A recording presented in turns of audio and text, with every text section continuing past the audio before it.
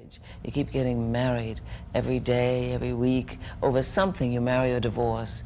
And I think if you have more marriages than divorces after the wedding, the more likely you are to, you know, that the wedding will hold. You understand what I'm saying? I think the trick of marriage is ultimately you start out being married to each other, man and wife, but then to become married to the children, they're the ones for whom there is no recourse. You know, you can't divorce them, you know, and you have to slide from one to the other without losing, you know what that stage was.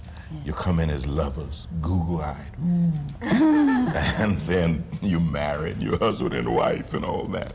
Then you get to be parents, and then you get to be partners, and ultimately friends.